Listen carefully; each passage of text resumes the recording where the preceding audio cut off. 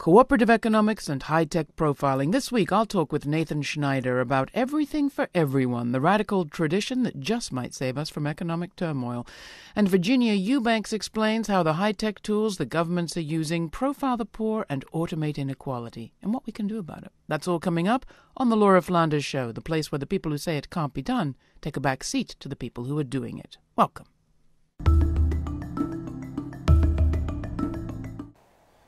It has been 10 years since the collapse of Lehman Brothers and the financial crash, and one thing we have learned since is that there exists in the United States not just one economy, but many. When it comes to the relationship between capital and labor, all sorts of models exist, from waged work, jobs, to barter, commoning, and co-ops.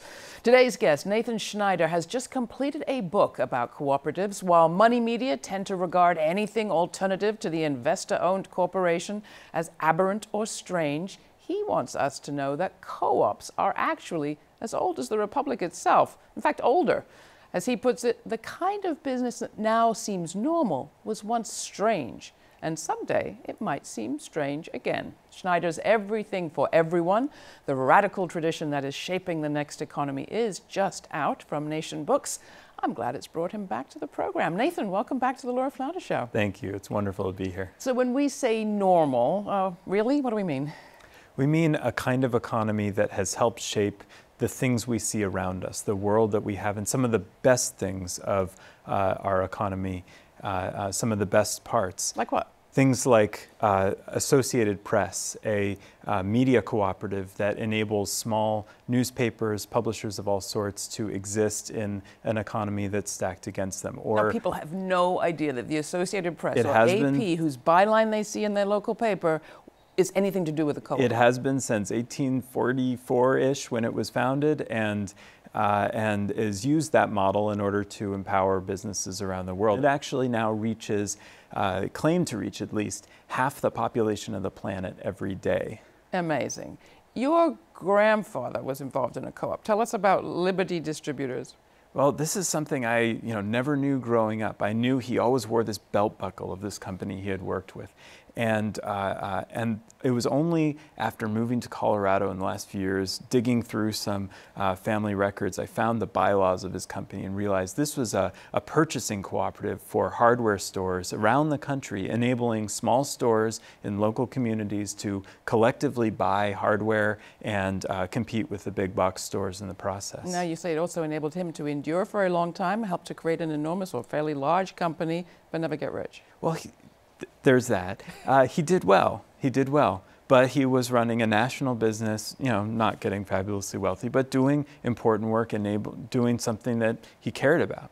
And also, I think that was surprising to me because I had come into this project on the tales of Occupy Wall Street. My last book was about Occupy Wall Street, and I'd followed those activists into this cooperative movement. And my grandfather was about as opposite as you can possibly imagine from your average Occupy anarchist-leaning activist. This was an old conservative farm boy. Well, that's the thing about co-ops, isn't it? I mean, they come in all shapes and sizes. They have all sorts of political context, let's just put it that way, and inclinations. But there are certain, you call them veins and arteries, and that's the principles. Can you lay those out for us? Yeah, so there's a set of 7 of them that have been agreed to by cooperatives around the world. They kind of descend from the 19th century industrial period, but they really have to do with ownership and governance. They have to do also with accountability. They're about ensuring that this is a kind of business in which the people who participate in it are in charge, and the people who participate in it benefit, whether they're workers or customers or small businesses that are members. And these principles are kind of a relic and a legacy that we have to build on, something that is in our midst when we confront our own crisis of accountability. This is something that we should be able to turn to and build on in a way that I think we've largely forgotten. Now, one of the things that I appreciated you bringing to this story, I think the last time you and I were talking was about the Pope, was a awareness and an education that you put in the book for people like me about the roots of this practice that even precede anything like the principles, and in fact precede it by a long shot, going back to early Christianity, monasteries, and so forth. Talk a bit about that fun connection between monks and jazz musicians, and how you see that aspect of this still in today's tradition, or have we lost it? Is it all just about business? Well, it was interesting in the course of working on this book. I found a few stories, a few examples of communities of young people who, in facing the challenges of the post-2008 economy, started turning to medieval and earlier antecedents, to monasteries, to medieval guilds, not because they were drawn by a particular religious enticement, but because they were inspired by the fact that this is how previous generations had made their way through an economic transition. And they had done it through these modes of self-governance and a kind of early democracy.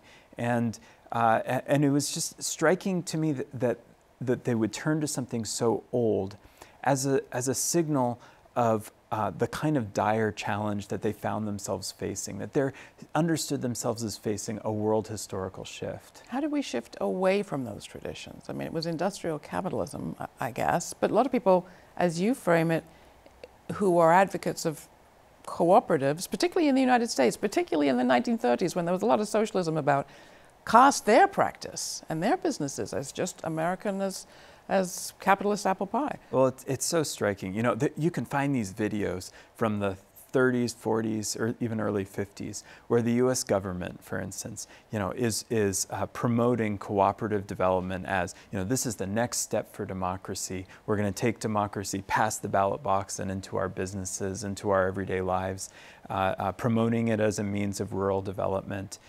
This was in economics textbooks, and it was really after World War II when the kind of illusion, I think, of a kind of industrial capitalist plentitude ended up just wiping this away. And the Cold War really eviscerated any talk of this kind of model, even though it was still happening. So, you know, businesses like, you know, Sunkist or Land O'Lakes Butter, right? You know, or even my grandfather's business were proceeding ahead with the cooperative model, using it to do stuff very different from what the big corporations were doing, supporting small producers especially.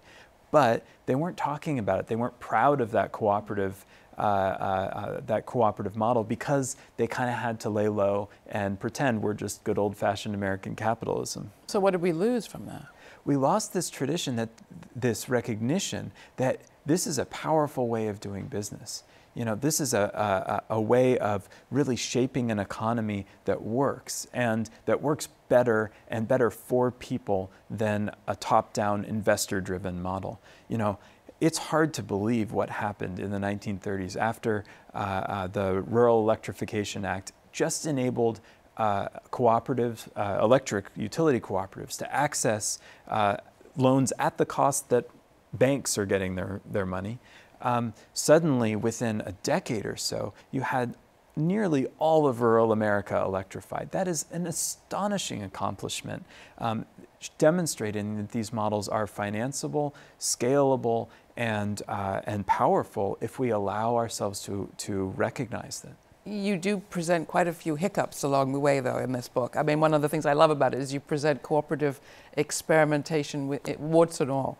Absolutely, and part of that is just a recognition of what happens when we don't have the infrastructure. You know, I lately have been working with like startup businesses a lot, especially in the tech world, and you know, a lot of them are really dumb ideas. Most startups don't work out, right? And you know, that's fine. That's what you need to figure out what is going to work. The trouble is there's so much money and energy put toward those who are willing to sell their business to investors, right?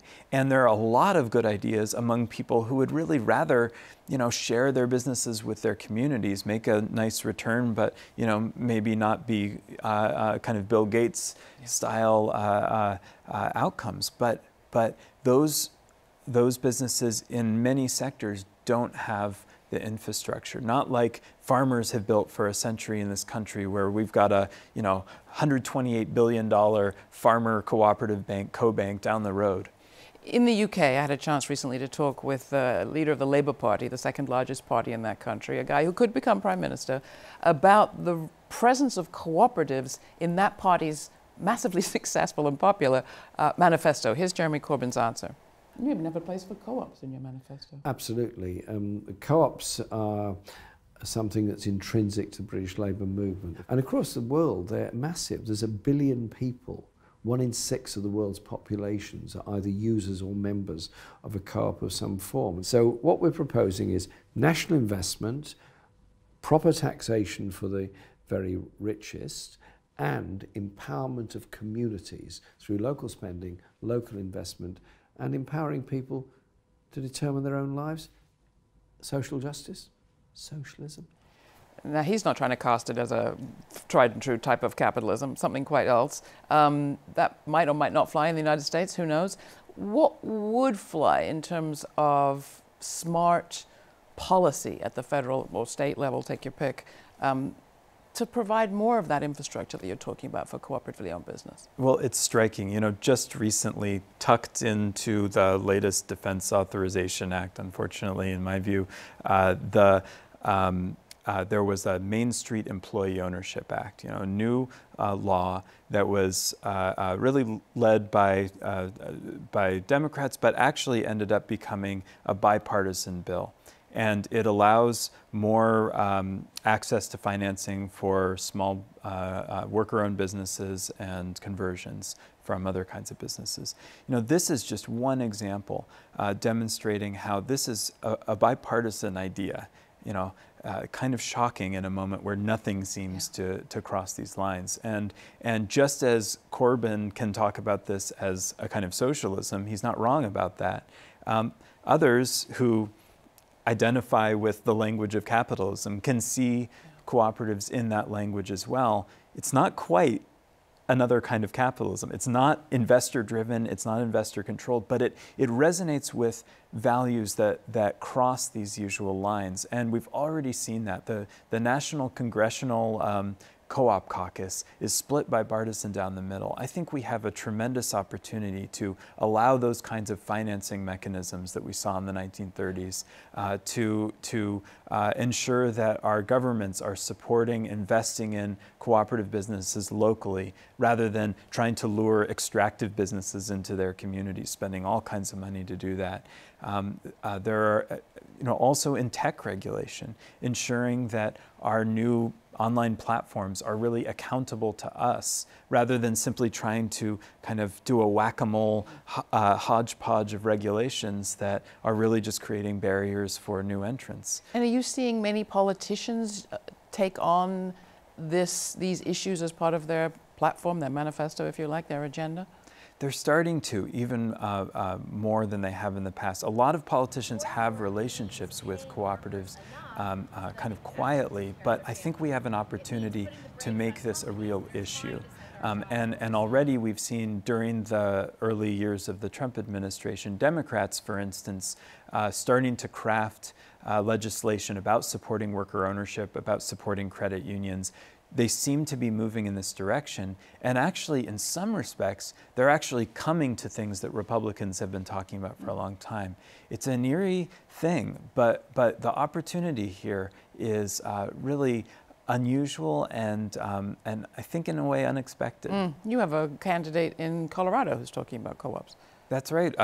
Jared Polis, who is a congressman currently in my district, now running for governor, actually began his campaign at a worker-owned grocery store. He has been meeting with cooperative leaders across the state. He himself is a businessman, investor, and startup founder, but in some ways saw the power of employee ownership in his own businesses, and is excited about this as a model for challenging wealth inequality and for building, a durable kind of business climate in the state. You end the book by talking about ownership, which is a challenging question. I mean, Jeremy Corbyn supports co-ops as the best private sector alternative to public ownership, publicly owned businesses. There are a lot of socialists that see co-ops as a nasty concession to capitalism. When we did our special on, things to think about when you're creating a co-op, it was called Own the Change, and we had big conversations about, well, are we changing the attitude towards ownership or not? How are you thinking about it? And when you say that these models of cooperatively owned business could actually wither ownership, or some of them, are you seeing that happen anywhere? Well, I think we need to become artists of ownership. Okay. Recognize that ownership is a fluid medium. It's something that is crafted through law and through contract and through practice. And I think there's been a tendency in my generation, I've seen and experienced, to kind of want to relinquish it and enter a sharing economy where everything is shared. But really it turns out to be a situation where everything is rented and those bosses are not giving up their ownership. So my view is kind of like, until they give up ownership, nobody else should. We need to learn how to practice it more creatively and make sure that we are, that whatever economy we're moving into, we're coming into it from a place of more power and control over our lives. And we're in a moment where inequality is being driven by inequalities of ownership. We have to start there before we can talk about what comes next. Well, what comes next may come sooner rather than later. People predict that 10 years after the Lehman-triggered collapse, we could be seeing the next one sooner than we'd like. Are we in a different place than where we were a decade ago in terms of seeing alternatives? I hope so. I mean, we were in a moment of such a lack of imagination 10 years ago and in the years following. I think for instance, that Occupy Wall Street moment was so much about imagination. It was so much about reclaiming and recognizing, we haven't even asked ourselves what we really want, right? And I hope that now we're in a moment where 10 years of experiments, we've seen an incredible grassroots revival of this cooperative movement. I hope that if this happens again, we come forward with a whole bunch of proposals and a whole bunch of power behind them saying, we need credit unions to be powerful enough to be a meaningful alternative to commercial banks. We need systems, corporations that are accountable to local communities and actually want to support local businesses. We need an internet that is accountable to the people whose data is being stored on the servers. All of these things need to be not only part of our imagination, but a part of our process of building power behind it. And everything for everyone needs to be part of all our libraries. I certainly hope so. Nathan, thank you so much for coming in. Great talking to you. Thank you, Laura.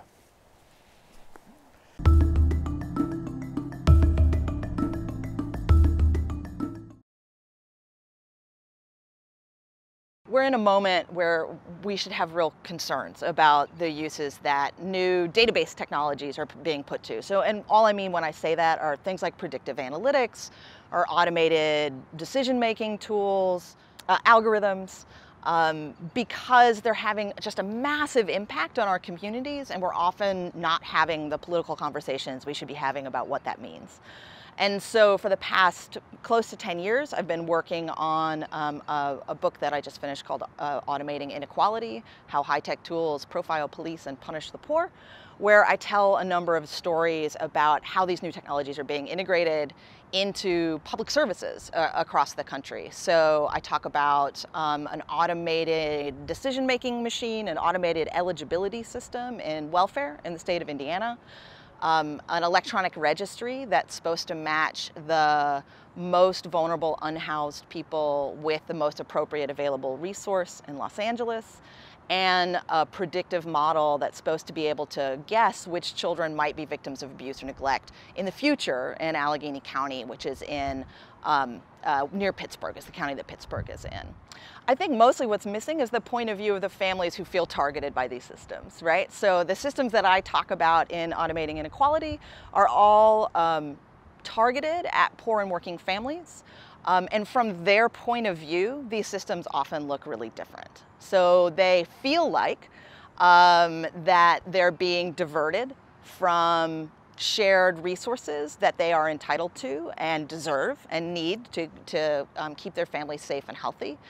So in Indiana, for example, they created an automated eligibility system that denied 1 million welfare applications in the first 3 years that it was working, which is a 50% increase from the 3 years before the tool was introduced. And we're also seeing families who feel like, or I'm hearing from families, that they also feel like they are being subjected to a kind of punitive scrutiny, which actually makes them more vulnerable, even though it's often talked about as bringing them more resources or identifying risks sooner.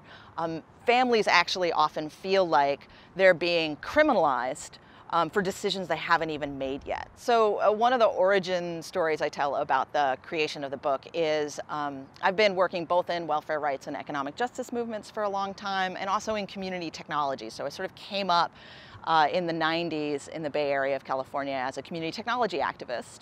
And so I've spent a lot of my life building out resources in collaboration with marginalized communities around the country. And I was sitting in one of these labs that I helped build in my hometown of Troy, New York, in what was basically it was a residential YWCA. So it was kind of like a single room occupancy hotel for low-income women. And I was sitting there one day with somebody I worked really closely with, who goes by a pseudonym in the book. She goes by Dorothy Allen in the book. And we were talking about her electronic benefits transfer card, her EBT card. She said, oh, you know, they're great. They lower stigma in the grocery store, and they're a little bit more convenient. She said, but, you know, at the same time, my caseworker uses it to track all of my spending and all of my movements. And I must have had this like super shocked look on my face, because she then said, oh, right, like you didn't know that. And then she sort of laughed at me for a minute, but then she got really thoughtful. And she said, oh, Virginia, you know, you all, meaning sort of professional middle class people, you all should pay attention to what's happening to us, which moms on welfare, because they're coming for you next.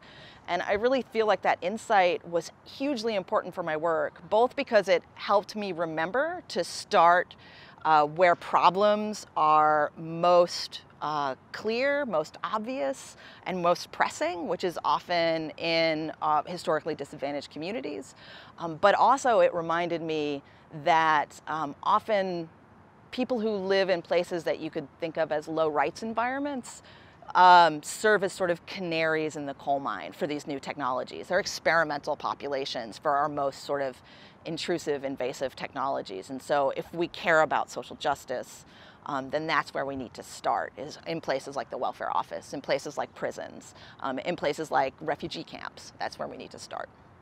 So one of the things that's really great about being where we are right now, which is at the 2018 Allied Media Conference, is that it is this incredible space where we have really difficult conversations about media and technology and social justice, but that the folks who are here are makers, right? Like they're organizers, they're activists, so they make spaces and they make movements, but they also make stuff, they make media. So one of the things that's super exciting about being here is hearing the kinds of really innovative solutions that people are already exploring. And I think particularly around new technologies, we have a tendency to feel like they're more complicated than they really are, or that the solutions are more complex than they really are. And that's kind of it's a form of math washing, right? It's a story we get told about how we're not smart enough to actually understand the systems or the solutions to the problems that the systems are supposed to address. And I mean, I think the first step is we don't buy that story, right? Is we say, actually, like we might, and it's true, there might be a really technically complicated system that takes a little bit of breaking down for us to understand, but we understand the problems and we understand the solutions. And we understand actually even some of the really complicated technologies that are out there once we have the language, the basic language to do it. So I've been here in part with this incredible team of folks I've been working with for the last 3 years called the Our Data Bodies Project. And one of the things that's really fantastic about that work is that people often assume, you know, folks who are the targets of these most invasive systems just don't understand what's going on. And what we found in 2 years of interviews is in some of the most marginalized neighborhoods in the United States is people know a lot about what's going on. They already have an analysis of how this stuff is impacting their lives. And even more exciting, they already have solutions, right? So they have solutions around how they do self-defense on a day-to-day level and how they survive. But they also have all sorts of really smart policy suggestions and these incredible visions for making more vibrant, more just communities. And so I really think it's about listening. And a huge part of my own work is around trying to tell better stories about these systems. Stories that aren't just about how the technologies work, but about how the technologies make people feel, what that experience is like, and what it feels like from the inside, and then the impacts it's having on communities right now. Because I think often when we talk about this stuff, we have a tendency to talk about it as if the problems might arise in the future, when in fact, a lot of the problems are already happening right now. And I think the other thing that really needs to happen is that we have to be telling our stories. So very much in my role as a storyteller, I feel like part of my work is pushing back on the flattening of people's whole selves down to data, right? So one of the ways we talk about it is in the Our Data Bodies project is as the data body. And the data body is often this sort of flattened, decontextualized story that's written about you based on information that's collected either about you or about people like you. And what we've definitely found as a team during the research is that people resent having their story flattened in that way. And they want to be recognized, they want to be heard, and they want to be seen, not looked at and analyzed, and they want to be recognized as full human beings in their context.